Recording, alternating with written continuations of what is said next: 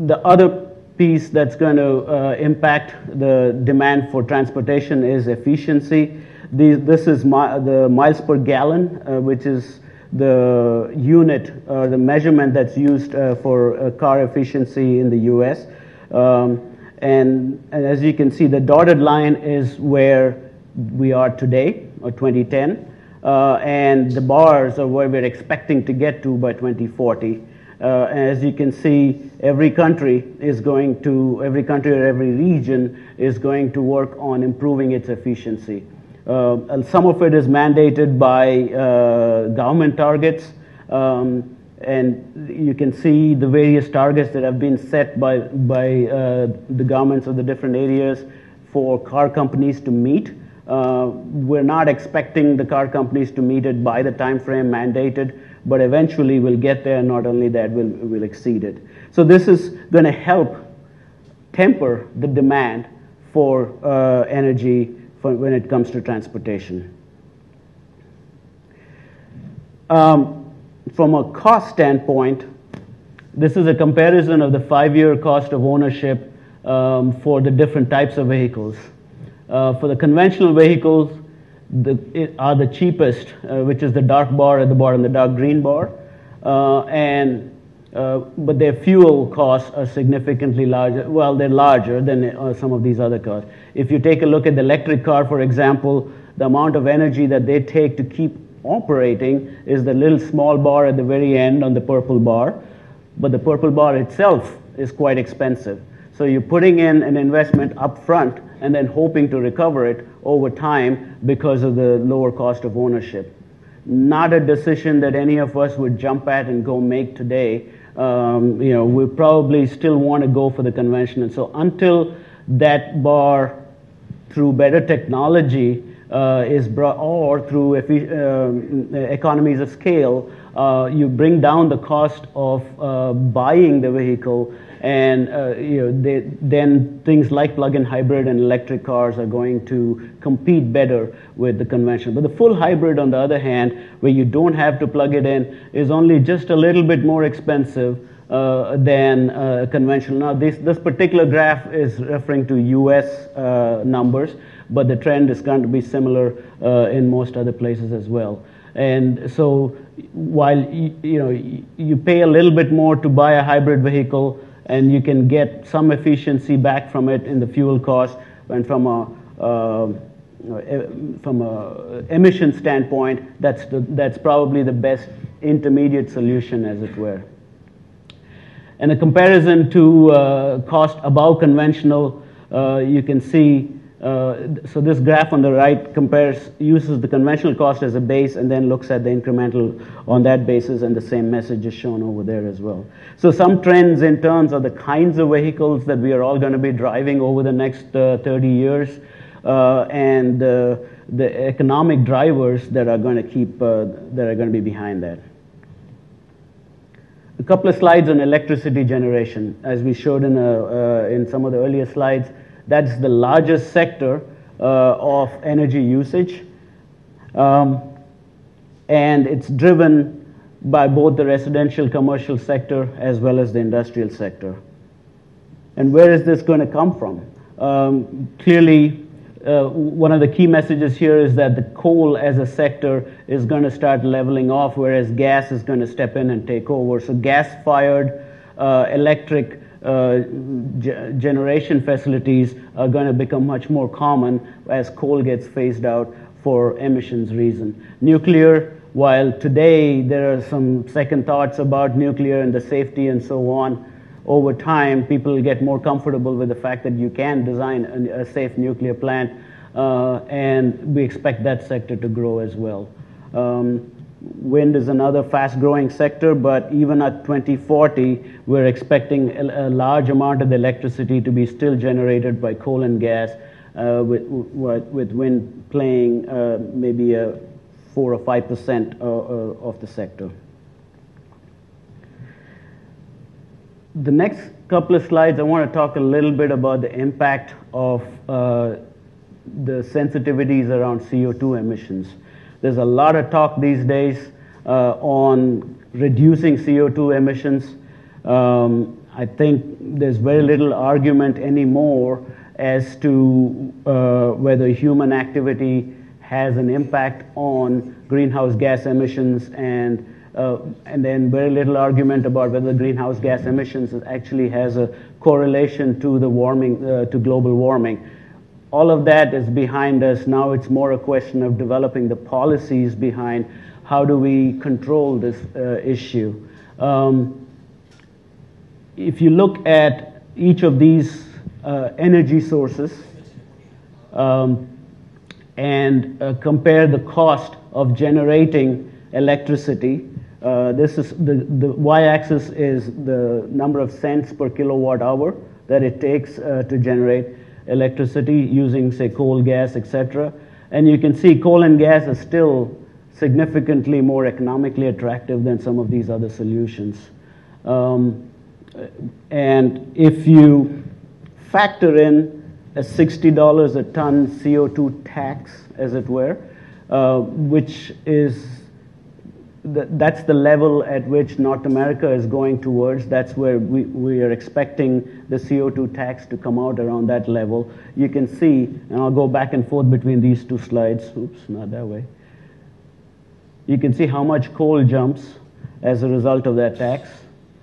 Not so much gas, natural gas, because it has lower emissions. Sorry. And clearly, bars like nuclear, solar, etc., are not at all impacted by the CO2 emissions. So even with a $60 ton of CO2 tax imposed on these various electricity generating methods, you can see that gas, nuclear, and wind are much more attractive than some of these other aspects such as solar thermal, or coal. So as more governments start to impose a CO2 tax, which is a trend that we're predicting will happen, the shift in terms of what fuel is used to generate electricity is going to change as well. A quick comparison, a breakdown of different regions and what kind of fuels are going to be used to generate electricity. As, for example, the graph on the very right for China, coal is still a fairly large fraction, and even at 2040 is going to be a fairly large fraction of the fuel of choice. It's plentiful, the technology exists, and it's the easiest way to generate electricity, as it were. So even though there may be some concerns about emissions and so on, we don't expect that, at least by 2040, to impact any changes in trends within China. Whereas places like United States and Europe, you start to see the impact of policy decisions, etc., and you can see coal getting phased out, and things like natural gas, nuclear, etc., are starting to kick in. Wind is a big part of Europe. If any of you all have visited Europe, it's very common to see windmills dotting the horizon on the countryside as well as out on the seafront and into the sea as well. So wind is taking off in a big way in Europe, less so in the US. Natural gas, primarily driven by the unconventional gas, is what we are expecting to take off in the United States. So each region has its own driving force, as it were, and you've got to take all of that into account to come up with a composite demand. The other key conclusion from this energy outlook is that we are expecting CO2 emissions to naturally plateau out over time. Now, clearly, some of it needs to be, it's not just a question of plateauing out, we need to bring it back down, but even this is good news from that standpoint. Even with the growth in population, even with the growth in living standards, etc., we are expecting, with the movement away from fuels like coal, with increased energy efficiency, etc., we're expecting the CO2 emissions to plateau out. On an emissions per capita standpoint, this is another pet peeve of mine. Growing up in India, we were energy efficient, we were recycling well before any of these things became cool things to follow. We were recycling hundreds of years ago. We still recycle. By we now, I'm speaking as an Indian. And energy efficiency wise, it's probably one of the most energy efficient societies I've lived in. The wastage wise, we do a very good job of making sure we're efficiently using it. And what I do when I talk to audiences in America is keep pointing out this slide to say the US has a long way to go. Look at the size of that bar. And for example, in the US, getting people to use public transportation, shared transportation, is a huge issue, especially in my state in Texas. The freedom of wanting to use your own car, the flexibility of that, nobody wants to give that up, my wife included. Whereas, growing up in Chennai, that was a part of life, and it was a perfectly viable form of transportation. I don't have any hesitation in using public transportation when it's available, but convincing my American colleagues of that is not easy.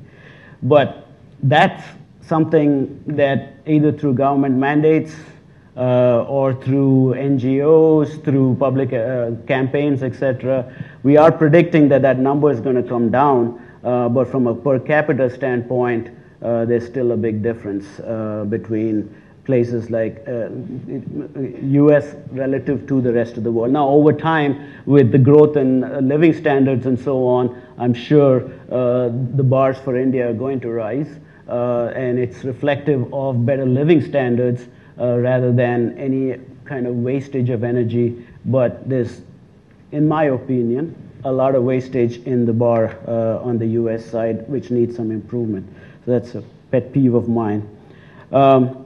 So we talked a lot about the demand side of things. So let me spend just a little bit of time talking about supply. So where's all that energy going to come from?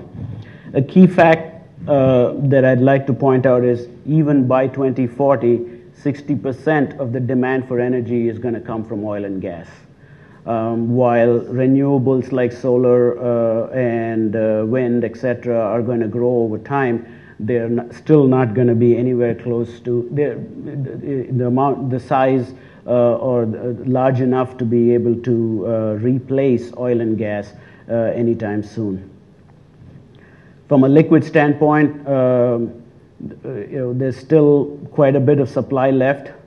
As you can see, this is a prediction from a reputed consultancy organization in the US called IHS, that cumulative production, which is the dark green bar on the right-hand side, compared to what else is remaining to produce as liquid fuels. So there's still a lot of liquid fuels left in the world. You've often heard of this term called peak oil, that the world as a whole has peaked in its oil production and we're going to start slowly losing. The part that's never factored into that discussion is technology.